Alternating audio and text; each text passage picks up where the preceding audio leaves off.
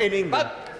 Secretary of State. Making the case for precisely the kind of financial flexibility the devolved administrations require. The reality of inflation and mishandling of the economy is that the Welsh budget is worth £4 billion less than it was when it was first agreed, and the same thing's happening in Scotland. So if the government won't adequately finance the devolved institutions, why won't they devolve reasonable borrowing powers so we can make sure that adequate budgets are set for the benefit of our constituents? Mr. Speaker, if I ever decide that I want to have some lessons in sound management of public finances, I probably won't be asking the Scottish National Party.